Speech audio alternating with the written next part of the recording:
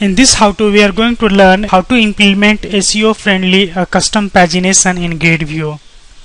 To make a GridView pagination SEO-friendly so that no query string appears for different pages of the GridView, we can use this approach.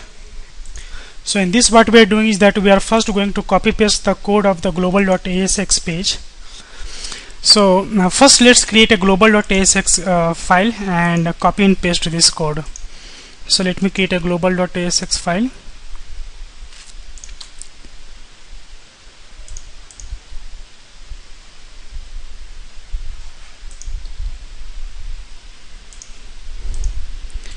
And I am pasting my code here. I am removing the earlier code because I am not going to use them.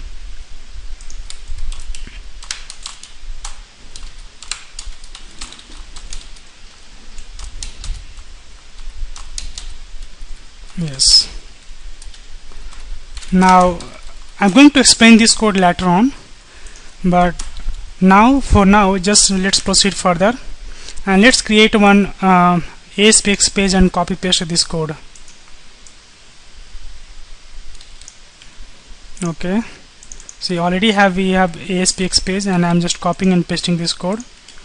And in this, what we have done is that we have written auto generate columns equal to false and data key names equal to auto ID, allow paging equal to false. We have written allow paging equal to false so that the default paging of GridView will not appear, and we have also written the columns explicitly. This is not mandatory in order to write the SEO friendly URL for GridView, but I have just written it so that we can know that how many columns and what are the columns should appear and what should be the header text. And then on this page we have one literal control called lit paging, and its enable view state is equal to false. Now let me go ahead and copy paste the code behind for this page. So here is my code behind. Okay, and then from here to this, till summary, let's copy paste, and then we have little more code, and yes. Now let me rectify these codes.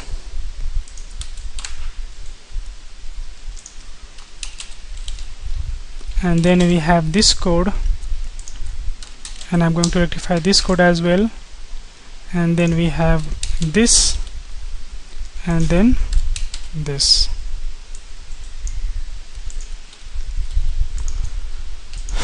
And because we are using edu.net code, so we will have to add a couple of namespaces.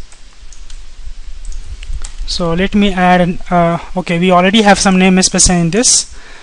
We have to add one more extra namespace called system.text for the string builder, because we are using string builder here. Okay, and then we have underscore constr as the database connection string, so let me use that, and it should be basically this. So let me go ahead and use it. So I am writing string underscore constr is equal to configuration manager dot configuration manager dot connection string constr dot connection string, and this constr is basically here in my web.config file, as you can see. Okay, now let me explain all the code completely. The first, what we are doing is that we are trying to retrieve the route data value of a start index and page number. Now where this route data is value coming from? It is coming from the global.asx. As you can see that under the application underscore start event, we have called the register routes method, and in this register routes method, what we are doing is that we are mapping the this URL pattern, list, start index and page number, And when this URL pattern comes, then I'm saying that go ahead and send this person to SEO paging.aspx page. Now here we don't have SEO paging, we have default.aspx page. So let me change to default.aspx page. And then what we are doing is that we are saying that check physical URL access. Generally it should be true. Okay, this basically tells that the user should have access to the physical URL or not. I am saying that yes. And then the very important thing is that the next parameter is basically the default value for this start index and page number. So it means that when we will not pass start index and page number to default.aspx page, then what it should consider as a start index and page number. So here what we are doing is that we are instantiating the route value dictionary, and we are passing start index is equal to 0 and page number as 0. So what this necessarily means is that when we will try to browse the default.aspx without passing a start index and a page number, then this start index and page number will give us a 0 value. So that's what will happening. First start index and page number will be 0 when we will first run this page. So let me go ahead and run this page, and then I will come to this page again to explain the code further. So here you can see that, okay, constr, sorry, there is little error here. Yeah, looks like it is fine. There was a typo. Okay, fine. Now we are done. So first you can see that my URL is simply default.aspx page. So I'm not passing any start index, means there is no oblique and something and then something here.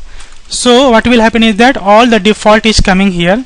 So it is 0 0. So what is happening is that I am checking if it is not each post back, then we are checking for the start index and the page number. And if the start index and the page number is not null and not empty, then what we are doing is that we are passing the start index and page number to underscore start index and underscore this page integer variable respectively. And what we are doing is that we are calling the bind the grid method, and in the bind the grid method what we have done is that we have used the load personal details stored procedure. So let me show you the load personal details stored procedure.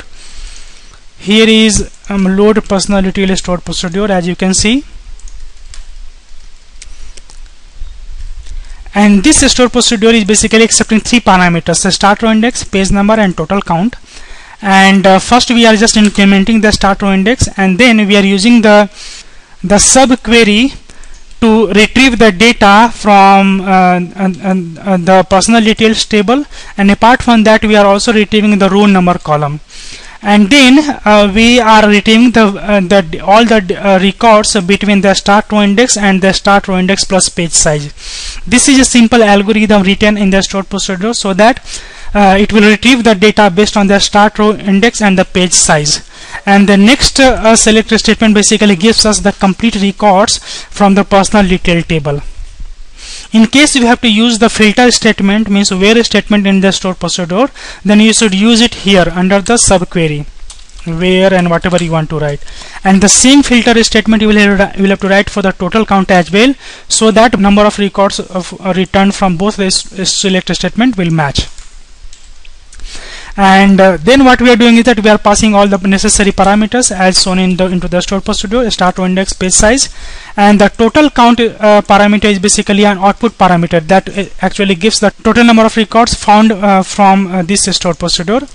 And then what we are doing is that we are using the SQL adapter, and then we are filling that into the data table, and we are retrieving the value that is returned from the total count output parameter into the total count variable.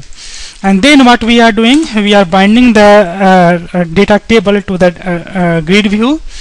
And for the LIT paging, means for this little control, what we are doing is that we are calling the do pagination method. So here is my do pagination method, and in this do pagination what we have done is that we have divided the total count by the page size. Now here page size means number of records that I want to display into the single page. So what I want to do is that I want to display two records into the one page. So that's why I'm just dividing the total number of records divided by page size, and then we are looping through the number of pages, and we are basically forming the URL for the page numbers, as you can see there, and we are adding into the string builder.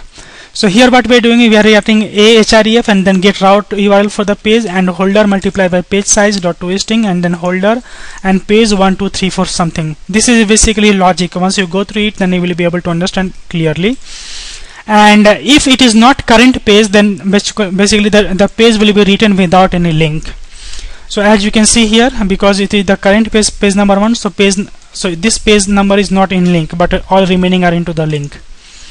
And this do pagination method basically return the link, complete links, means this links, and it will be written in the lit paging little control, and that's it. Now this get route URL method is basically this method, and this internally uses the get route URL method of the page object. As you can see, page dot get route URL, get route URL method, and what it does is that it basically pass those two parameters, start index and page number, and it basically based on this pattern it will return the URL. So now I have already run this page, and let me just show you the paging URL here. Notice this status bar. You can see that now it is coming list /2/1. It means that list start index equal to 2 and page number equal to 1. You can see this. And for the page number 3, it is coming list /4, means start index 4 and page number 2. It is here 0 based page numbering. So for page number 1 it will be 0, for page number 2 it will be 1, and something like that. So now when I will click on the page number 2, you will see that I am getting very SEO friendly URL. You can see that there is no query string, and it is easy to remember also, list 2 and /1. And you can see that I am able to navigate through all the URL using SEO friendly URL, plus it is custom pagination, so there is no view state here. You can see that. Let me see.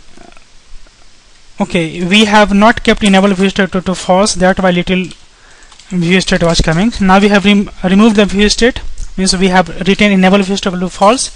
Now when I will refresh this page, you will notice that there will not be any view state here. This is the default view state that comes, but apart from that there is no view state for the GridView as well as for the literal control. So this is the way to basically implement the custom SEO friendly URL